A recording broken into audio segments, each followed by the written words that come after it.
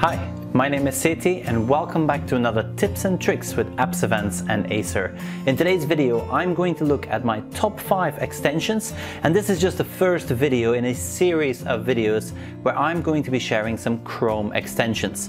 Now, Chrome extensions are amazingly powerful tools that you can use to add functionality onto your Chrome devices. Now, I've got my Chromebook right here, and some things are just not possible with a Chrome browser or Chrome OS. And I'm going to run you through an entire list of extensions that have been proven to work well with teachers and students alike. Now, I'm going to try and break it down into blocks of 5 extensions for each of these videos, and the first 5 are right here. Also, if you have a favorite extension for Chrome, let me know in that comment section below. Now let's dive into it. Now, the first extension on our list has to do with the learning in class, and the title of this extension is Insert Learning. Now, what is Insert Learning? Now, Insert Learning is an extension that is going to allow you to use any website as a resource. Now, you can go onto a website, simply click on that extension, and what you can do now is you can annotate this website. You can add notes. You can even insert video into that website. You can insert comments, and you can ask your students follow-up questions. Now, I love this tool because it allows us to use websites which are chock full of amazing resources to use in class, and we can now turn these into fully fledged lessons. So that's our first extension. Now, the second extension also has to do with learning, but it's a very different type of learning. Now, the second extension is titled Screener. Now, Screener allows you to take a screenshot and then annotate this with comments.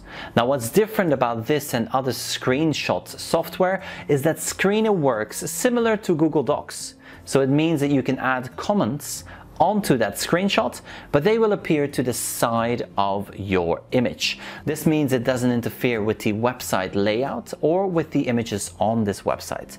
This also means that you can use this to take a screenshot of, let's say, an image or a design, and then ask follow-up questions. Now, we've used this in design lessons, and it's proven very successful when you're giving feedback or asking follow-up questions. And those are the first 2 extensions. Now, these both have to do with the learning that takes place in the classroom.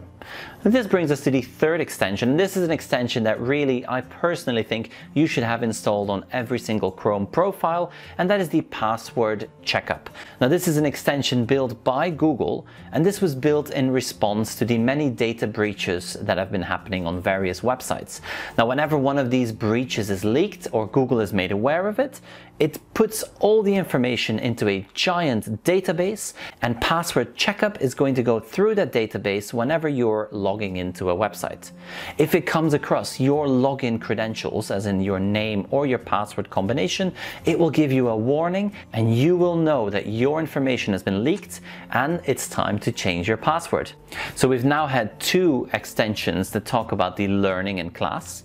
We've had one about security, and the next 2 are all about productivity, getting work done. Now, I love using my Chromebook for that simple reason. It boots in seconds and it gets work done. I don't have to waste time opening and loading different programs, and my Acer Chromebook just opens up no problem. Now, what does sometimes hinder the productivity is the vast amount of information available in your browser. Now, there are 2 extensions that can help you with this. Now, the first one is called Toby for Chrome. Now, Toby can be called a bookmark manager, but this is a bookmark manager next level. Basically, what it looks like is as soon as you click on Toby, you will be able to add different tabs or websites into collections.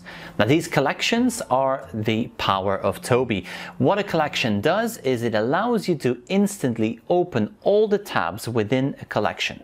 So let's go ahead and open up Toby. You can see I have a range of tabs available here, and I have 2 different collections. I have a collection for my Flipped Classroom Tutorials channel and a collection for this Apps Events demo. Now, I'm going to select one of these collections and I'm going to open up all the tabs.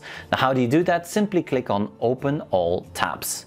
This is now instantly going to open up all the tabs in this collection, and it saves me time from having to go through my bookmarks and open them one at a time. Now, you can build these collections to to contain whichever websites you would like to use, and you can quickly add them by clicking on that extension at the top. And then finally, when you have multiple tabs open, the fifth extension for today is Tab Resize. Now, once you've installed this, Tab Resize will allow you to resize all your tabs and just make it more user-friendly. Let's say that you are working on reports and you need some student information and some data. Simply open them up in two separate tabs, and then you can click on Tab Resize. Now, Tab Resize is going to read the tabs that are open at the moment, and then it gives you some options on how you can resize these. An incredibly useful application when you're working on Chrome OS or within a Chrome browser.